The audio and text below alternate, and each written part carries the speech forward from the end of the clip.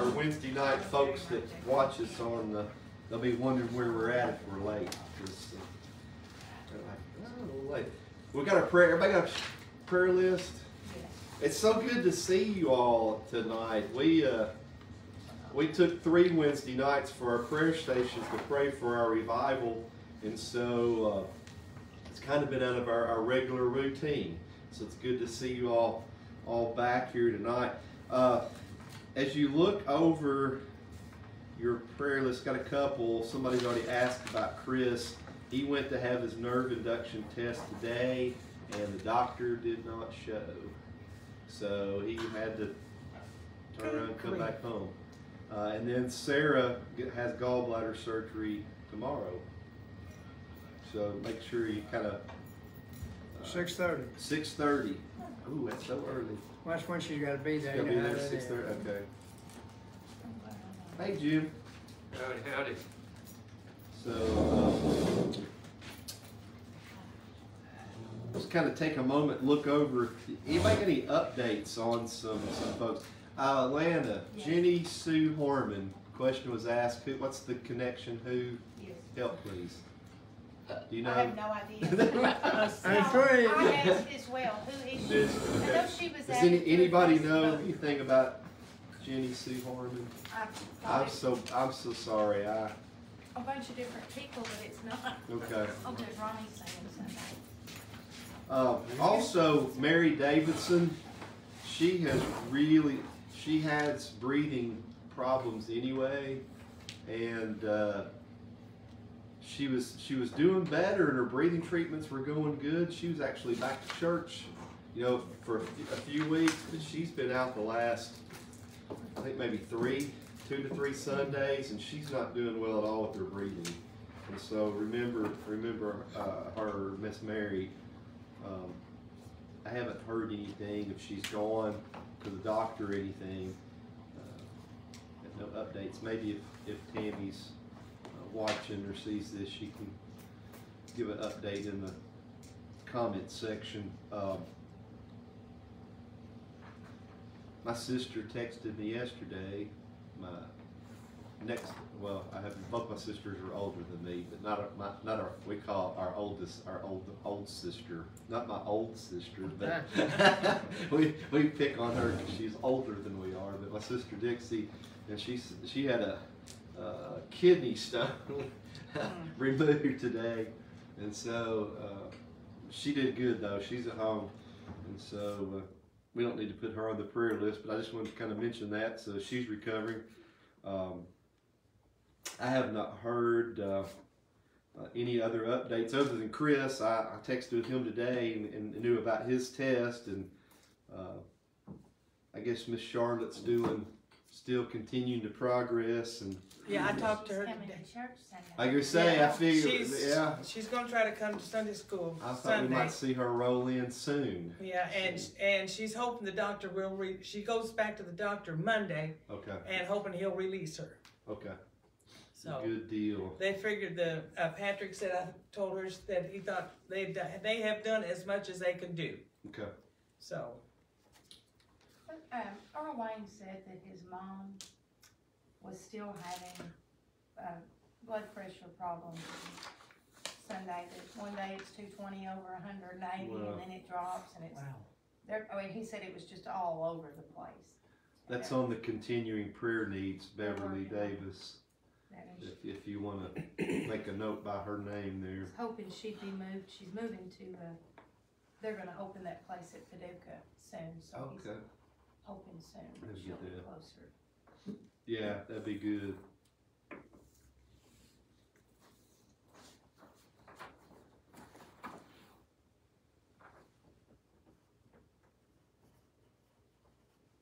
Got a great Willie Snow. That's a great answer to prayer. Wasn't cancer, no surgery, and just woohoo! So we are excited about that. I guess she's very, very happy. I would be too. That's great news. But folks have been praying for her, and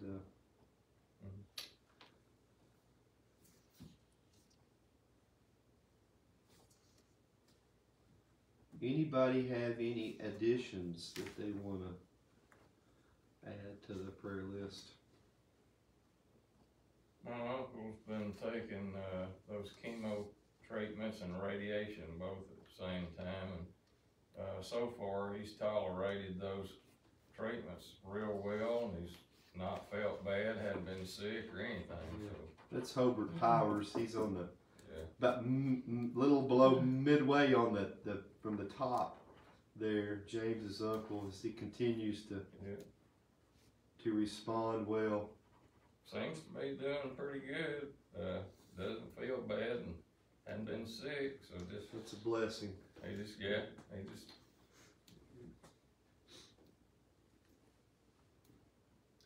I don't know for sure where, but I believe Marty Bass has been moved to like a, I'm gonna say like a nursing He facility. And he's doing rehab, and he's gonna get to come home. Yeah, It he's is such a doing praise. rehab on his foot. Okay, Being in the bed for so long, that ventilator affected his leg, his foot or something. Wow. okay. I call it like a limp, I don't know, but Oh, well, but he is off the, yes. He's off. He off is the off of vent- it, yeah. yes. So off the ventilation. So we'll scratch Yes. that. Boom. He, Chrissy said he had a long road ahead of him, but he was gonna get to come home. Rehab. Is it rehab first and then home? Yes. Rehab then home. Okay. Amen.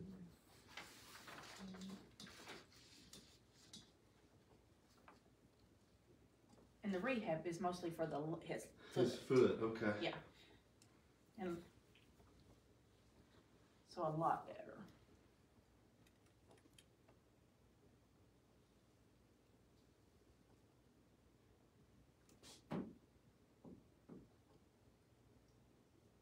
Well, Don Gerald's birthday is next Wednesday, and I know he's not with us anymore, but Hazel has been absent for a little while. If y'all think of her, send her a call. card or call. Yep. Call her, text her, she likes all of it. Thanks, Lynn. Yeah. It's hard to believe it's a. I know.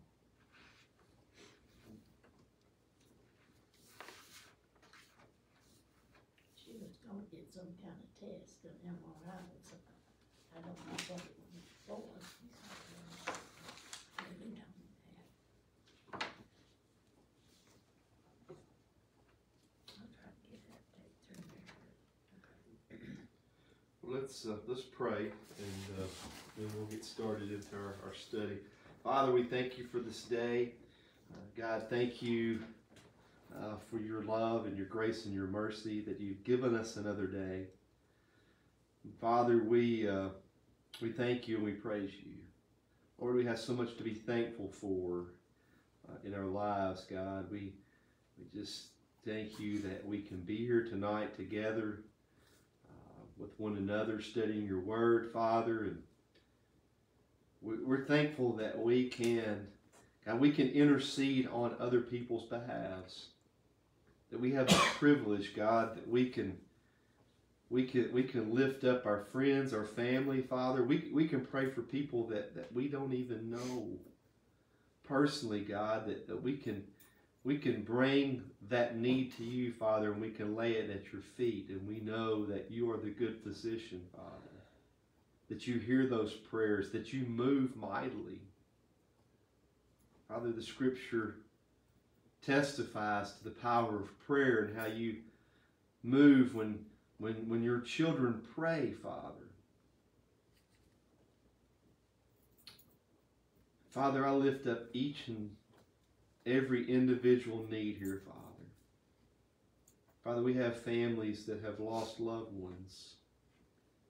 We have families that are having difficulty, people that are having difficulty breathing, Father. We have folks that are still battling COVID, or maybe the aftermath or the after effects of COVID. Father, we have people that are battling cancer. Father, we have people that are going in for surgery. We have people that, Lord, they just feel bad and they just want to know what's going on, Lord, and that they can get some test results. Father, we have folks of all ages, from little bitty children to adults, God. The needs are many, Lord.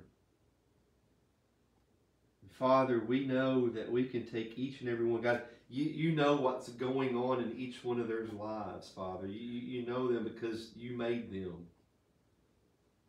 And nothing gets past you, God. And Father, we pray that you will move in each and every situation, Lord, that your name will be glorified, that your will be done. Father, we have folks that are lonely, that have lost a loved one. Father, we have those that can no longer live at home, and Father, they may feel isolated or lonely because they can't be with their church family, or they can't come to church anymore, God. And I just pray that you will be with them and comfort them. Father, we have ministries that we partner with, Lord, that they're on the front lines every day, Lord, just trying to minister to people the best that they can, Lord. And we pray that you will give them the resources that they need to help folks and to share the love of Christ, Father, every day. Lord, we lift up our church, Lord, that we pray that you will be with us, Father, that we will continue to seek your face and seek your will, Lord, and follow you in the direction that you want us to go. God, that we will get out of the way, that we will just say, you know what, I by faith, I'm following you, God. We might not have a clue what that looks like, Father. We might not know what direction that is, Father. It may be different. It may be somewhat the same, Lord. We don't know, but we need to say, Father, it's okay because we trust you. And we want what you want. Father, tonight, just be with us as we study your word, Lord. That it will be alive, it will be new, and it will be fresh. And God, we just pray that you will speak to us tonight through your word. Father, if there are spiritual needs on this prayer list, and there are, Father, some of these people know you as their Lord and Savior, some do not. And God, we know to you the spiritual need is far greater than the physical need. And Father, I pray that they will find spiritual healing. They will find spiritual, a new birth if they're lost, Father. Or maybe they are yours, God, and they just have drifted so far away from you and they kind of just started doing their own thing, Lord. But whatever their situation or circumstance is, Father, I pray that it will point them back to you. God, we love you and we praise you and we thank you. In the precious name of Jesus, I pray. Amen. It became official today. Michael is going to become a grandfather, and I'm going to become a great-grandfather to a little girl. Oh, they're officially a little Jenkins. Yeah. Yeah, a little girl. Just have a new one to hold them up. And I tell you what, great-grandmama Jenkins is about to turn handstand, and she's been doing backward flips already. Well, all right. Michael gonna have a little more gray hair in his beard there a little bit. Another child to raise. That's not. Hey, he's doing good. I tell you what, I like the pictures of him and Marshall together. I'm like, that's pretty good. I was like, Michael's had a pretty good day. He was a cute little skeleton. Yeah. He has his hands full of, because sometimes Marshall, nothing's right. Yeah. Well, He just- he stops. He's a guy that knows what he wants. Yeah, that's true. Yeah. Well, if you have your Bibles tonight in your handout. Jim, did you get a handout and everything? Yes, I did. Thank you. Revelation chapter 4. We have been doing a study on worship. So I'm going to need you to kind of, we took the 3 weeks off to pray for revival, so basically the month of October. So I'm going to kind of need those of you that have been following along and everything, I'm going to kind of need you to dig deep into your memory bank and to recall some stuff. But basically what we've done, for those of you that kind of joined in with us, which is cool, we've been on this journey. We've been kind of like studying the Scripture to see what is real biblical worship. And we kind of started out with an overview of worship and a definition of worship and kind of what that looks like. And then we've been kind of navigating through the Scripture, starting with Lucifer and why there's a battle for our worship. Everybody is a worshiper. Everybody on this planet. There's over 7 point whatever billion people on this planet, and everyone is a worshiper. We all something. And the question is, who or what do we worship? Now, Louis' study on worship is great, but we're doing the Bible study on Sunday night for him. He says this. He says, what you value the most is what you worship. And if you want to find out what you value the most, you do an inventory of how you spend your time, your money, your resources, your affection. All those things leave a trail to a throne of your life. And you follow all those items, and whatever's sitting on the throne of your life, that's what you value the most. And it could even be ourselves sitting on the throne. Self-worship, that's a big one. And so, put that way, if you don't know what you worship, it's probably yourself. Yeah, that's it. But the whole point is we all worship something. Now, there's only one that is worthy of worship, and that's God and God alone. And here's the thing: He doesn't share His worship with anybody.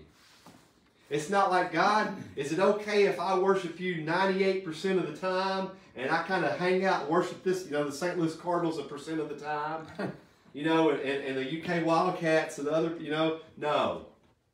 It's 100% or nothing. You worship all of me or nothing. And so we've been on this kind of journey. We've been looking at the different scripture, like in the Old Testament with worship. We looked at Cain and Abel and their offerings that they brought, which were acts of worship. We've kind of traveled through to see what the prophets said about Israel and worship, tabernacle and worship. And then we've been in the New Testament, and Jeff got sick with worship in spirit and truth from the woman at the well, and we've talked about that, and we kind of looked at that. But we're going to kind of finish up today with worship. It's kind of like the final worship. It's the worship that we're going to be doing for all eternity when we get to heaven. So we're going to be in Revelation chapter 4, and we're going to look at chapter 13 a little bit. Now, here's a disclaimer from me tonight. So if you start asking me these questions, I'm going to just say, hey, put that question on hold.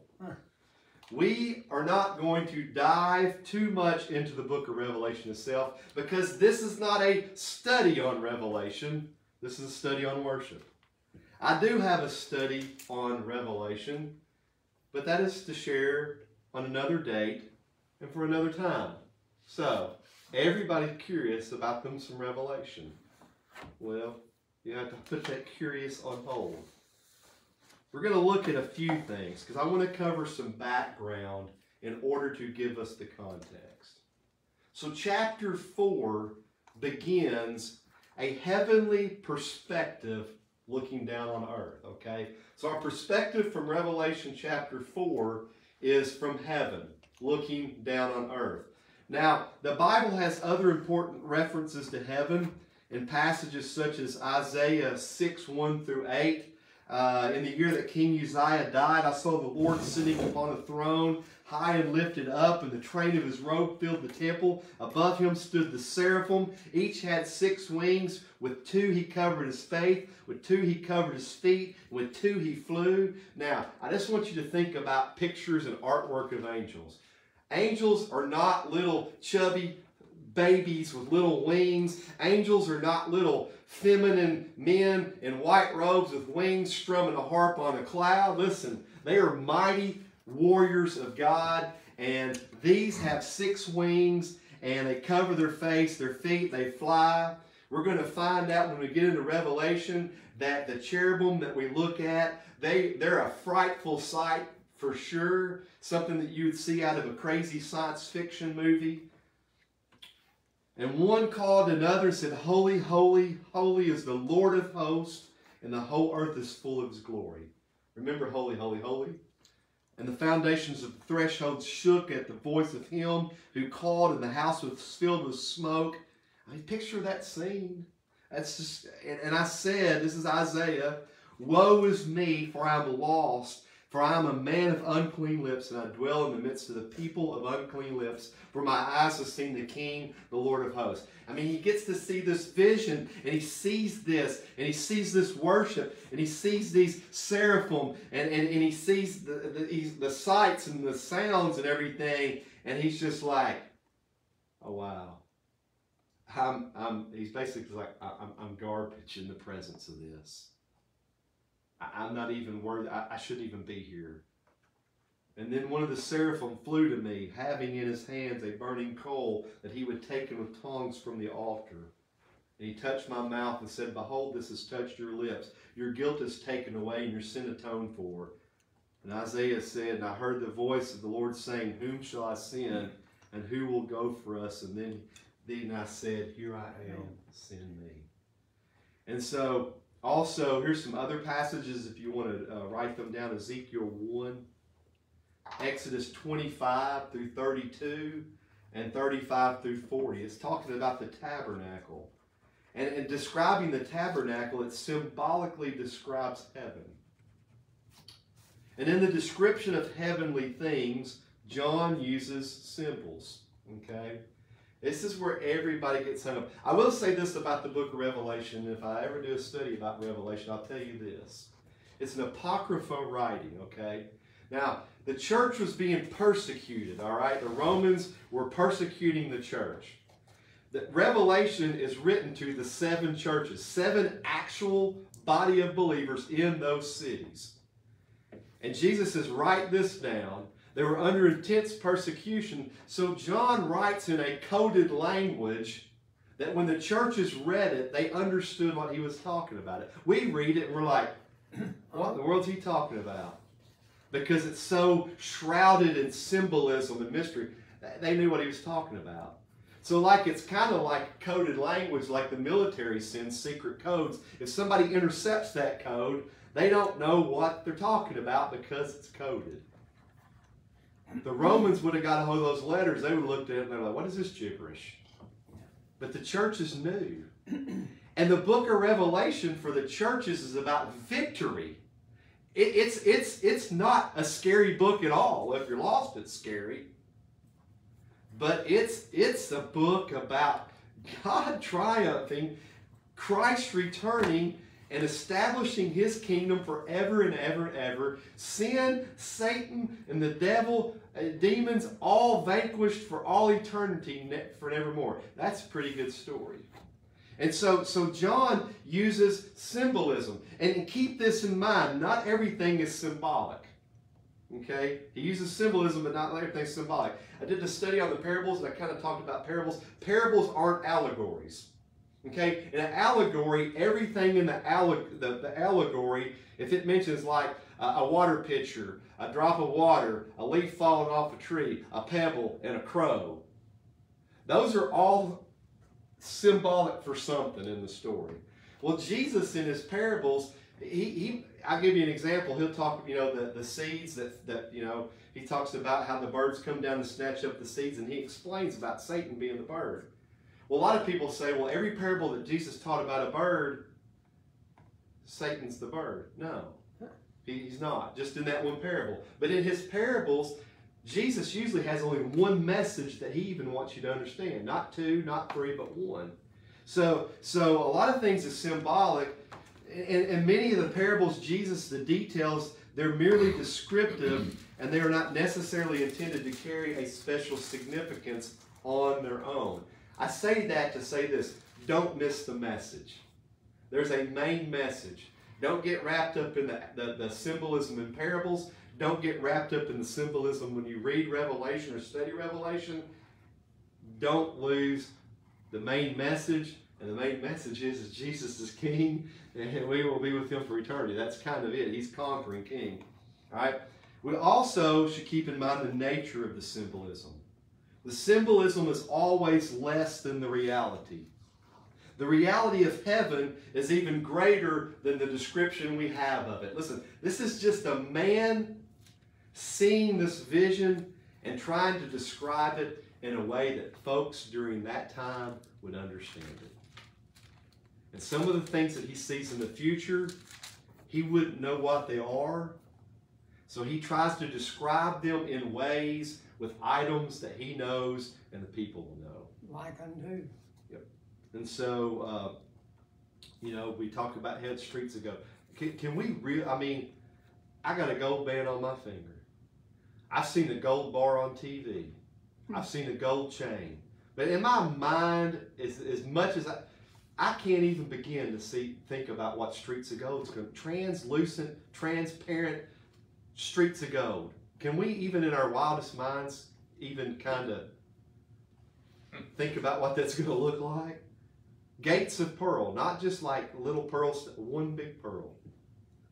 That's a big oyster, right? We can't. And so the reality is even what we have here is even greater than the symbolism. So Spurgeon says this. I quote Spurgeon a lot just because he's a boss. I don't know. He's just so good. He said, "It is very little that we can know of the future state, but we may be quite sure that we know as much as is good for us.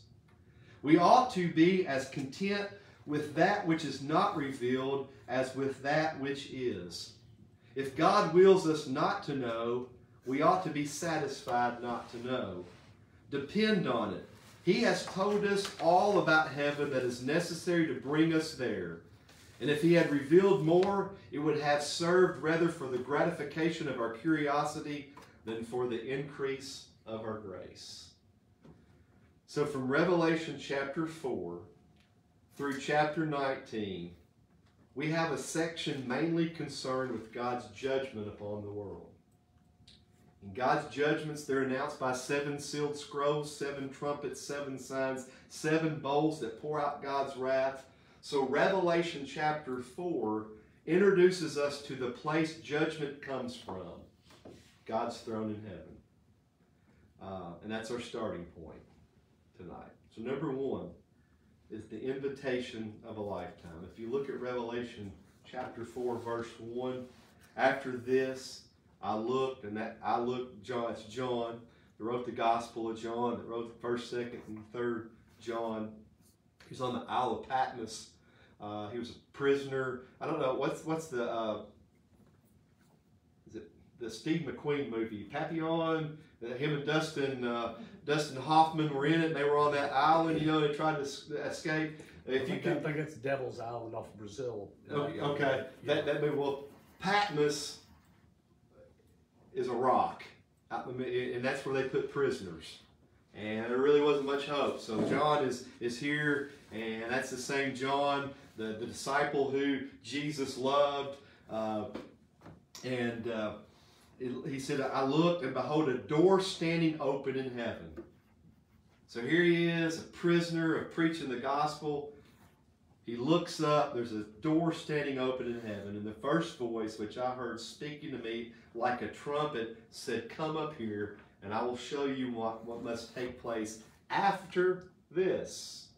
Okay? After this is the word he uses there. Well, Revelation chapter 2 and 3 spoke to the 7 churches, and after Jesus was finished speaking to the churches, John experiences the vision of Revelation chapter 4. And he said, "And the first voice which I heard," the first voice that spoke to John in Revelation 1:10, spoke to him again. Here it's the voice of Jesus. Jesus called John up to heaven through a door standing open in heaven. His voice was like a trumpet. It was loud and clear to John. Listen, John would know what Jesus' voice sounded like because he spent time with him on the earth. And Jesus calls John up to heaven through a door open. It was the trumpet was like a trumpet that gathered the congregation of Israel together or gathered an army for battle. First time I went to Haiti, there's a guy that his name was Don. He's an older gentleman, and he bought the chauffeur horn, and he actually had cut it down a little bit so he could fit it in a suitcase. Huh. And every morning he would get up at the guest house and blow that thing really loud. And every morning when he blow that thing really loud, I'd like to shove that. Right down. No, I wouldn't do that. But it was kind of annoying. But it's that trumpet. It's like wake up. And I remember, you know, in the military, you know, you got reveille and you got the call to gather the army for battle. And he says, come up here and I will show you things which must take place after this. So John will be shown things that concern the future. Okay, the future. These things must take place after this. It's not John's present day. So here's our opening, all right? John hears Jesus' voice as an invitation to come to heaven and see. Who wouldn't want that, right? I mean, just a little glimpse, okay? From a heavenly perspective, he's going to see what the future looks like. That's just the first verse. I'd be like, this is all right here. But it gets better. Number 2 is a throne set in heaven. Revelation 4:2. At once I was in the Spirit, and behold, a throne stood in heaven, with one seated on the throne. So in the Spirit, John came to heaven and a heavenly perspective. It's through the Holy Spirit.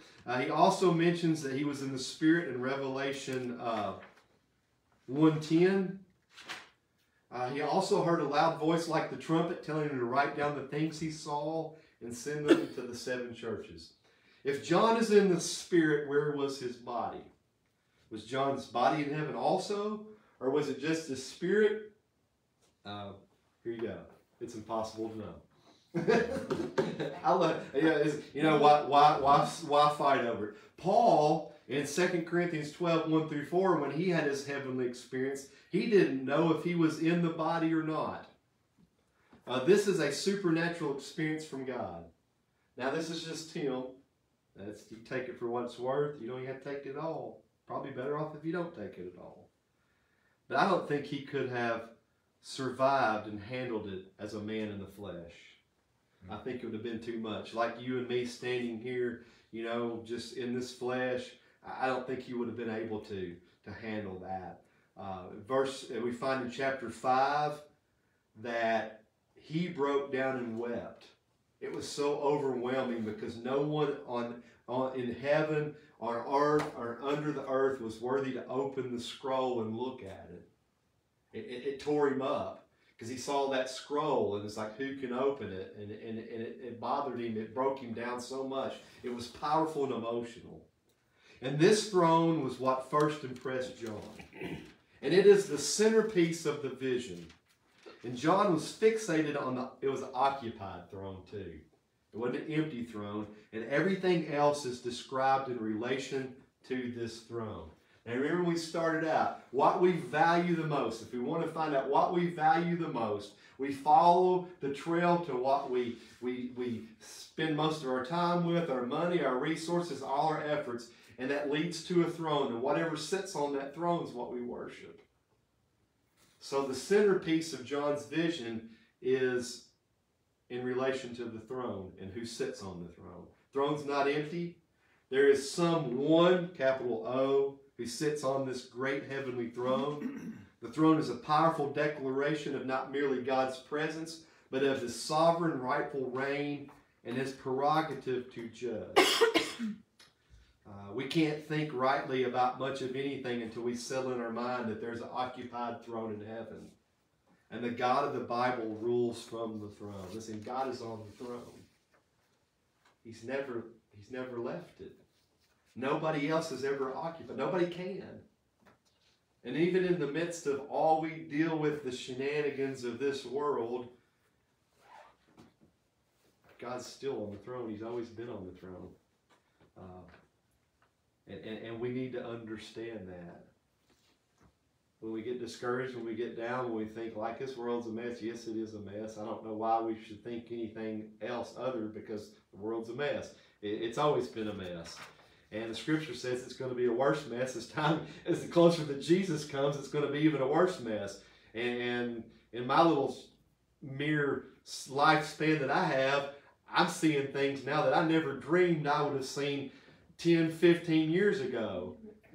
And I'm seeing stuff now, and some of you have been around longer than me, and I've talked to you all, and I remember a conversation with Brother Don on the phone, you know, one time it's like, hey, Brother Don, you've seen a lot of things. Have you seen anything like this before? He's like, never in my life. And I'm like, man, if you haven't seen it, I mean, like, I haven't seen anything compared to you. I said, but, you know, but the scripture says, you know, it's all pointing toward the return of Jesus, which could happen anytime. But I think one of the keys for us as believers in Christ to know is that God's still in control. He hasn't ever lost control. The world's lost their mind, but Scripture says that the whole world lies in the influence of the evil one. The evil one. Right? So at the center of everything is the occupied throne. And we kind of think about that. So number 3, what John saw at the heavenly throne. Now we're going to kind of look at things at, beside, beyond, around. It's kind of like if you can picture just the throne, just put it right there with God on the throne and everything. That's the centerpiece. None of these other things take away from that. Okay? That's why I was talking about the symbolism and everything. It's kind of easy to get wrapped up in those things and to begin to think about those things and kind of get following down that trail. But that throne in the center, that's why they're all there. Okay? John 4:3, and he who sat there had the appearance of jasper and carnelian or sardius, depending on what your translation. And around the throne was a rainbow that had the appearance of an emerald. So the description of the one on the throne, John describes the occupant of the throne. He's like a jasper and sardius stone in appearance. John does something kind of unique. Instead of describing a specific form or figure, it's just saying, well, it's a man. He had a long beard. He had like white hair. You know, that's kind of like we figure he looks like. But, you know, he described him as emanations of glistening light in 2 colors. White, jasper may mean diamond, and red, sardius. So these 2 colors are meant to communicate the glory of the empty tomb.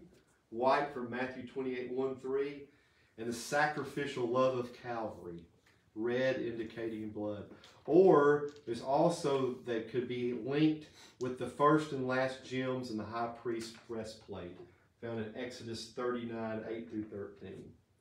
And there was a rainbow around the throne. The throne was surrounded by a green-hued rainbow in appearance like an emerald. Well, the rainbow is a reminder of God's commitment to his covenant with man from Genesis 9:11-17. And around this setting of all sovereignty, power, authority, and glory, this setting of the throne of God, God has a reminder of his promise to never destroy the earth again with water, a promise that he directs his sovereignty so that it is not it doesn't go against his promises. And so then we go to number 4 as we continue on. What John saw around the throne, Revelation 4:4. Around the throne were 24 thrones, and seated on the thrones were 24 elders clothed in white garments with golden crowns on their head. So as he's taken in this vision, it starts at the throne in the center and it begins to kind of, you can't help it when you get there. I mean, that's the first thing you're going to lock in on, right? Listen, as much as I have a lot of loved ones in heaven, but the one I want to see the first is Jesus. I'll see her. I'll see everybody else later, but I'm like, he's the one that died for my sins. As much as I love my other relatives and friends and stuff that have gone, listen, so when John gets to heaven, the focal point is that throne. And everything else is around it. So now he's kind of beginning to see what's going on. He saw the throne, and the one who sat on the throne. It's the throne, it's the main throne. And that's where his eyes had gone first. Then he begins to look around the throne. He sees 24 more thrones. They're lesser thrones. Excuse me. And on these 24 thrones were 24 elders. So you're thinking, who are they? Well, I'm glad you're thinking that. It's a great question. like everything in the Bible, and even more so in the book of Revelation, it is a very highly debated subject. Some see them as angelic beings. No, it's not. It's best to view them as human representatives of the church. People say, well, they're angels. They're not angels. The best representation is humans who represent the church. Why do you say that? I need some evidence, please. I'm so glad that you asked me for evidence, because I've got it for you tonight. The thrones indicate they were with Christ. And nowhere in Scripture do angels sit on thrones or are pictured ruling or reigning. Okay, that's the first one. The Greek word for elders is presbyteroi. We get our word Presbyterian from that, okay? It's never used in Scripture to refer to angels, but always to men. And it is used to speak of older men in general. But they're wearing white garments, you may say, and angels do appear in white. But white garments are more commonly the dress of believers, especially in the context of Revelation. White garments symbolize Christ's righteousness imputed to believers at salvation. Listen, when we're saved, listen, Isaiah says that all our righteousness is like filthy rags. Okay? We have no righteousness, all right? There's nothing good or righteous about us. When we're saved, all right, this is a cool thing. You know, we think, well, we're just born again. We get a brand new life. Listen, when we're saved, Christ, His righteousness is put on us. So anything that we do that's right, that's good, it's Christ's righteousness. Okay? And so that's what that white robe symbolizes. Now, they wore crowns, okay? We're going to find that the 24 elders were wearing crowns, and that provides more evidence that they were humans. Crowns are never promised to angels in the Scripture, nor are angels ever seen wearing them. The word crown, too, in the Greek, this is the Stephanos crown, okay? S-T-E-P-H-A-N-O-S, the Stephanos crown. So what's the big deal about that? Well, the Stephanos crown is the victor's crown. All right? When they ran the Olympics, they've been running, Paul, they ran the Olympics, right? That they had the wreath that they put. That was the victor's wreath, the victor's crown. Whoever won the Olympic game, whoever won the race, whoever won the wrestling match, right? They got the victor's crown, the Stephanos. And so that's why they're human, okay? There's too much evidence to tell otherwise.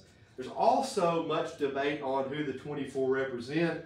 I'm not going to get into that because some say they're this group, some say they're 12 of them's this group and 12 of them's that group, and I don't want to dive into that very much, but I like a lot of John MacArthur. I love his commentaries, and he suggests that the 24, which by the way, the number 24 in the Scripture represents completion and representation.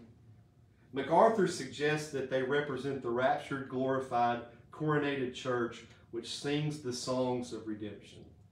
They are redeemed, glorified men sitting enthroned with Jesus. They're on lesser thrones, but thrones nonetheless. We are joint heirs with Christ, according to Romans 8:17, and we will reign with Him, 2 Timothy 2:12. So we've got the throne, which is the centerpiece, and around it are 24 thrones with the 24 elders seated on them. And so letter C is from the throne. Okay? Revelation 4, verse 5, the first part of 5, I call it 5a. From the throne came flashes of lightning and rumbling and peals of thunder. So, we got to get to the worship part. So I could have skipped to the verses about the worship, but I just want to kind of set it up, all right? From the throne, John sees lightning, thunder, rumbling. Your translation may say sounds, or your translation may say voices.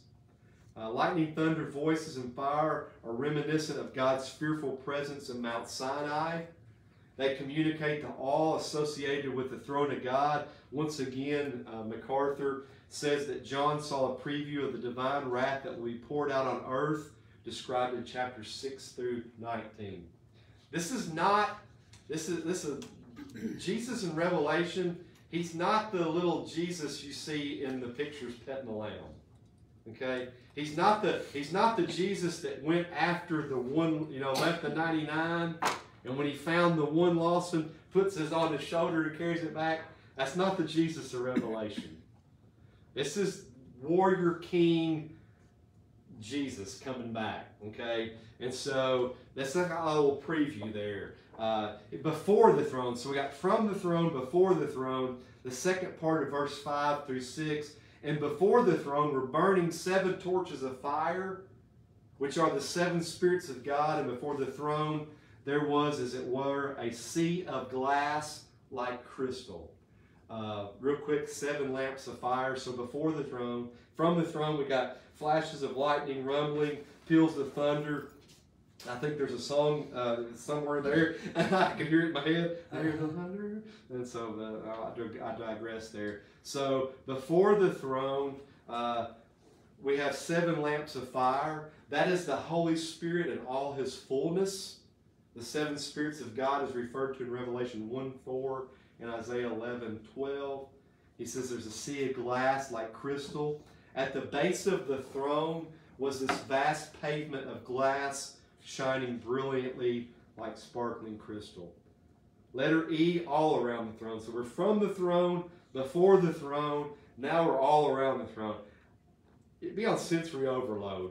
I mean, I think that's another reason why he had to be in the Spirit. Because his senses, I mean, the sights and the sounds, and probably the smells, everything that's going on would be overload. The second part is 6 through 7. And around the throne, on each side of the throne, are 4 living creatures, full of eyes in front and behind. The first living creature was like a lion, the second living creature like an ox, the third living creature with the face of a man, and the fourth living creature like an eagle in flight, right? Not your little chubby baby with little wings, strumming a harp kind of thing, all right? So now we're getting to the worship part. And it is introduced, the worship in heaven is introduced by creatures that you might see in a science fiction movie. 6 wings, full of eyes, 4 faces. A face of a lion, a face of an ox, a face of an eagle, and a face of a man. Okay? You don't really see those on Hallmark cards, right? We're going to jump ahead, save time because we want to get to the worship part. I'm just going to kind of fill you in. The 4 living creatures are angels known as cherubim. Okay? I read one guy's article, and he said they're aliens. Okay? They're not aliens. Also, the King James Version calls them beast. They're not beast. That's not a great translation. Adam Clark says the word beast is very, very improperly used here and elsewhere in the description. He says Wycliffe first used it, and translators in general have followed him in this uncouth rendering. So Adam Clark's not a fan of the translation of beast. And I think one of the reasons is because it talks about a beast later in Revelation. And angels aren't beasts. Angels aren't animals. They might have a face, 1 face, 2 face, 3 face of beasts, but they're not. They're actually cherubim. Cherubim are exalted order of angels associated with God's holy power. Now, for those of you that have been, we're here like at the very, very beginning. We need to go back when we studied about being a war on our worship, okay? When we talked about Lucifer from Ezekiel. At the beginning of this study, in Ezekiel 28:14, Lucifer was the anointed guardian cherub. Okay, so Lucifer was one of these. And he had the access to the throne of God. And their station in heaven is in the inner circle nearest the throne, and they are in constant motion around it. Okay? So we knew that, you know, because Lucifer could come and go. We knew Lucifer had access to God. Why? Because he was, you know, in charge of worship in heaven at one time before he rebelled and he was booted, right? And so that's their cherubim. Ezekiel saw them, and he describes them and identifies them in Ezekiel 1:4-25. Write that down. If you want to hear something just like science fiction, mind-boggling, how he describes them on wheels, inside wheels, and the eyes, and how they move forward and backward, and they levitate. He saw the same thing that John saw. A spacecraft. Yeah. Lines on it. That's right. Once again, I've quoted MacArthur a lot because I love what he says. MacArthur describes them as the divine war machine ready to unleash judgment.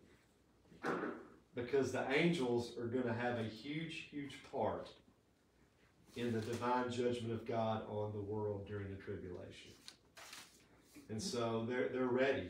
They're just kind of, their multitude of eyes indicate these living creatures are not blind instruments or robots. They're created by God. They know and understand. They have greater insight and perception than any man. And these beings of great intelligence and understanding live like their existence to worship God. That's what they're created to worship God. That's what he wanted. That's right. That's Amen. right. And all failure to truly worship is rooted in a lack of seeing and understanding. All the eyes they see, they understand. They understand their role. They understand why they were created. They understand that God's on the throne. They understand and they see the power of God and His greatness and His glory and His majesty. And they're like, we just got to worship. We get it. We understand it. We know it. We see it. And we got to worship. John describes 4 cherubim, each with a different face. From comparison with Ezekiel 1:6-10, we can see that each of the cherubim have 4 faces at the moment. And at the moment, John saw each one of the 4 different faces pointed in his direction. So Ezekiel describes them, if you would, they have 4 faces. Face, face, face, face. Eagle, lion, ox, man. Okay? So when John sees them, it's kind of like their heads are turned and they're looking at him, and he sees the 4 different faces. But each cherubim has that 4 face. The significance, you're going to have this hard to believe, I know this. The significance of these 4 faces has been interpreted in many ways. I'm not going to get into that either. I know you're disappointed. I'm going to give you the one that I think fits the context the best. Okay? The descriptions view the 4 cherubim in relation to the created world. The lion represents wild creatures, the ox domestic animals, the eagle flying creatures, and man, which was the pinnacle of his creation. The lion equals strength, ox equals service, man equals reason, and the eagle equals speed. Now, this is just a little fun tidbit I'm going to throw out to you because I kind of like this. Even though there is no specific connection, okay? That's my disclaimer. There's no specific connection. I can't go here and say this is found here. But I think from reading, I think just from the connection of everything back to Jesus and the importance of the gospel, the 4 different faces of the cherubim are symbols of Jesus as represented in each gospel. And there's a really good connection. Matthew's written, he's the lion, showing Jesus as the lion of the tribe of Judah, the king of the Jews, and righteousness. Mark, which is the ox, Jesus as the servant and the workman of the Lord, strength and action. Luke, the man, Jesus as the great physician and friend of sinner and humanity. And John the eagle, Jesus as the Word of God, divinity. I don't know if you've ever been to St. Francis Church downtown Paducah. It is absolutely beautiful on the inside. If you even get to go in there and tour it, it's worth it. When I worked for a mechanical contractor, we put the baptistry in there. Okay, that's what they call it. Don't throw rocks at me. If you walked in there and you're like, that's no baptistry, that's just the fountain. Well, it's a little pool that they built out of marble. And there's like several tiers of marble. And the water, their baptistry, it's that bowl kind of spills over and spills in there. It's like a little, it's absolutely marble. I had to wear gloves and everything. It had to be micro set and everything. We couldn't actually physically touch the marble. We did a lot of work in there, and I spent a lot of time. Up at the top, they have all these stained glass windows. And if you look up there, you'll find the ox, the eagle, the lion, and the man in the stained glass. The stained glass tell a picture and everything. And there was one of the nuns in there one day, and I was like, this stained glass is amazing and everything. And I was kind of messing around that day because I've kind of, it's like, what about those stained glass up there? What do you think those mean? And it was the lion and the ox and the eagle and the mansion. I don't know. They're just really pretty. And I'm like, man, there's the story of the gospel right there over your head. Right there it is. And so that's you can take that. I just think that's as Brother Frank used to tell us. That's just kind of like a little side note, something to think about. But I can't point you to scripture or a verse and say that's what it is. I just think it's a good fit though, just with the gospel. And each gospel is written specifically. Did you say that again? I cannot. I'm sorry, Siri. You're interrupting Bible study. I can say that again. So, now we get to the good stuff, the worship. Number 5, John describes what happens at the throne. Revelation 4:8. And the 4 living creatures, each of them with 6 wings, are full of eyes all around and within, day and night. They never cease to say, holy, holy, holy is the Lord God Almighty, who was and is to come. That's it. Listen, they do not rest day or night saying holy, holy, holy. It's constant. They're constantly repeating that phrase, holy, holy, holy. God's holy nature and character is declared and is emphasized with a 3-time repetition. Listen, in Scripture, verily, verily, or truly, truly. 2 times is like, hey, Pay attention. pay attention. That 3rd time, drop what you're doing. Because it's holy, holy, holy. There's not enough holies. It's like infinity. It's like a holy infinity.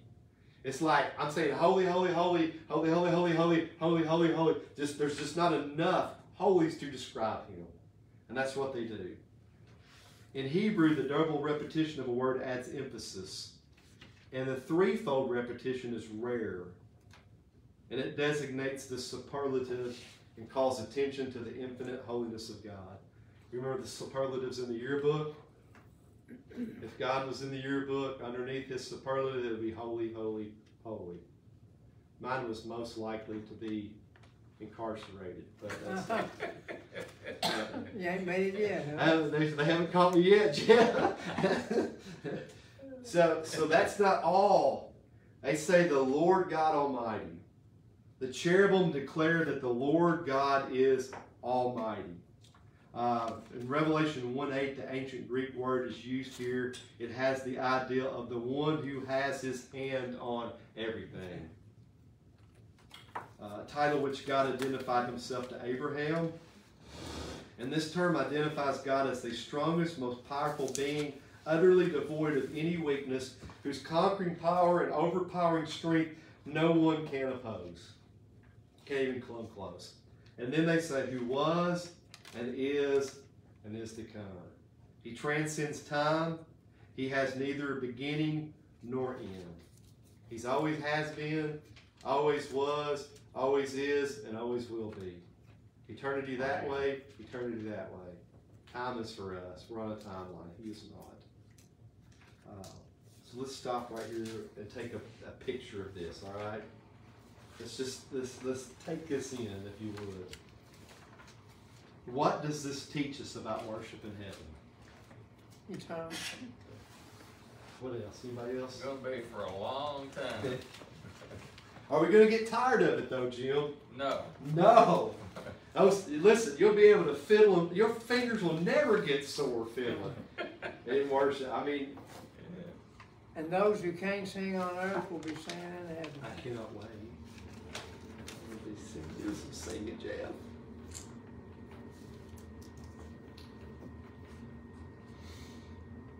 Worship is all about God. Okay, they weren't around the 24 elders on the throne. It was all directed towards God. It's not about us. All aspects of worship should be directed to giving glory to God. Every time that you and I sing a hymn or a praise song, think about this. Is this song more about me than it is about praising God? Should be. Should be. So the worship, the 24 elders worship the enthroned God. Verse 9, whenever the living creatures give glory and honor and thanks to Him who is seated on the throne, who lives forever and ever. Listen, the 24 elders fall down before Him who is seated on the throne and worship Him who lives forever and ever. And they cast their crowns before the throne, saying, worthy are you, O Lord and God, to receive glory and honor and power. For you created all things, and by your will they existed and were created. Listen, worship is contagious. True worship is contagious. And the worship of the 24 elders, it's prompted by the worship of the cherubim. And since the cherubim worship God day and night, so do the elders. And the 24 elders worship, and that worship means to credit worth or worthiness to God. The elders credited God for their own work and reward. And Miss Leslie and I, we were talking about the reward, the Bema seat, we come before God, we get our rewards and everything, and they like, we followed God. And we, well done, my good and faithful servant. Here's your crown, here's your reward. And in heaven, they're like, even though we serve God, we give you credit for it. And so what they did is they cast their crowns before the thrones. Hence the band name Casting Crowns, by the way. Yeah. They recognized that the worth and the worthiness belonged to God and not themselves. They could have said, you know what? I earned this. I followed Jesus through some persecuted times. I lost my life testifying for Jesus and preaching the gospel. It's mine.